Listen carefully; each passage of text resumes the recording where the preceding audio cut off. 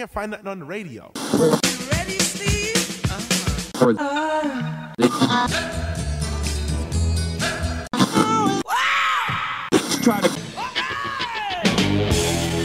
Welcome to Songology. He's Bruce.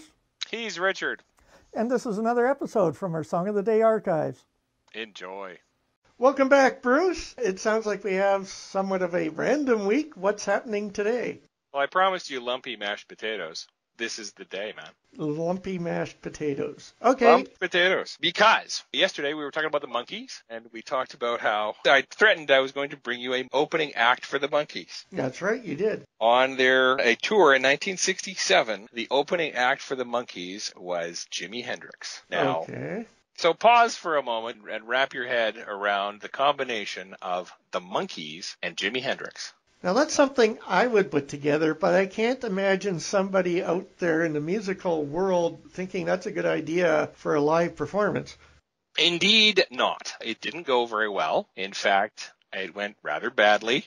Because, I mean, what was the crowd coming to see the Monkees was largely young girls who were coming to scream and kind of do the Beatle thing a little bit with the Monkees. And we're looking for this pure, bouncy bubblegum pop. And so you're not looking for Jimi Hendrix, who was really starting at that stage to come into his own musically. Jimmy actually taught himself the guitar. Right. His dad saw him as a very, very young child fooling around with a broom pretending to play a guitar, and so scrounged him somewhere a ukulele. So Jimmy was fooling around with that, and eventually he got himself a guitar from somewhere, taught himself to play. Because he's left-handed, he essentially played the guitar upside down, because you turn it over and the strings are the opposite way. Yeah. What any guitar players will do if they're left-handed is they will restring the guitar so that it is the conventional string arrangement. But Jimmy didn't do that. He just played his upside down, which was kind of a little odd. Now, the legend is that his dad found the guitar in a pawn shop, in the window of a pawn shop. I have not heard that, but it wouldn't surprise me at all. Okay, because somewhere there's conversation of what would life been like if it had been a saxophone in that window. Or the bagpipes. Jimi Hendrix on bagpipes. Now, what could he have done there? I have heard a guy play Purple Haze on the bagpipes. It was a unique experience.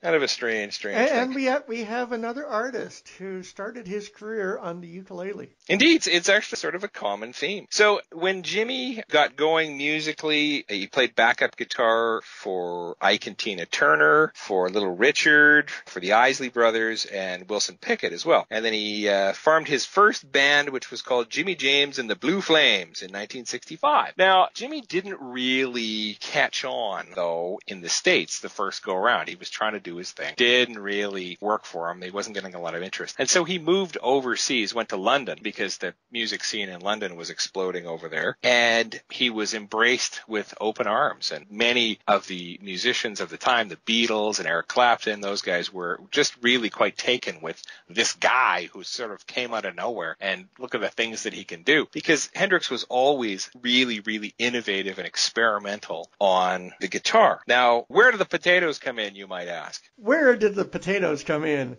I'm glad you asked that. So he was living in 1967. He was living in London with his girlfriend, a lady by the name of Kathy Mary Etchingham. They got into an argument one night about her cooking, and the argument escalated, and it was about the lumpy mashed potatoes. And it just got worse and worse and worse, and eventually some crockery and pots and pans are flying back and forth. This is just really not good. So she storms off in a huff and is gone overnight, and she comes back the next day, and Jimmy had written a song for her, which is called The Wind Cries Mary. And she was really quite taken with that. Well, he didn't show it to anybody for the longest time. It's not really known. Of course, we can't ask him because he passed away in 1970, but he didn't really know what to do with it. And so the story goes that he was in the studio. They had 20 minutes of time left in their studio booking. He showed the band this song that he'd written, and in the 20 minutes that they had, they cut The Wind Cries Mary. It is different from a regular, what you usually think of as Hendrix in the sense of, you think of Purple Haze and Voodoo Child and those really wild and crazy. You gotta remember that this is the guy who, he followed The Who at the Monterey Pop Festival, big concert pre-Woodstock, but one of the really big early concerts. The Who finished their set with Pete Townsend smashing his guitar. What do you do to top that when you're following The Who and following that mayhem? Hendrix set his on fire. So, he could be kind of a wild man when he wanted. But here's Jimmy in one of his quieter moments with The Wind Cries Mary.